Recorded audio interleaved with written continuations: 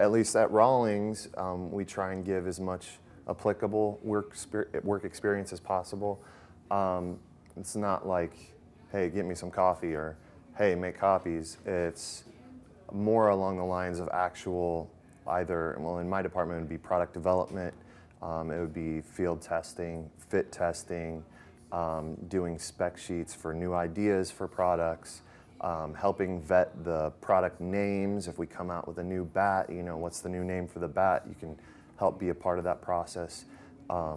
So just kind of a lot of the fun stuff.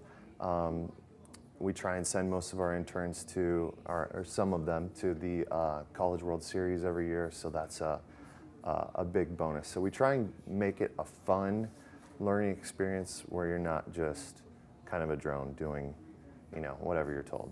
Where you pick your internship, where you do your internship does say a lot to a hiring manager, because your applicable work experience says a lot about two things: what you want to do and what you can do.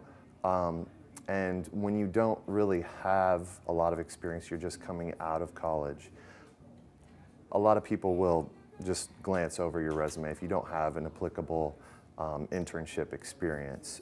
So just getting the hands-on experience, some of the things that you can't really learn in school, you know, learning the landmines, the company culture, you know, kind of the politics of what goes on is something that you really need in terms of growing in your development.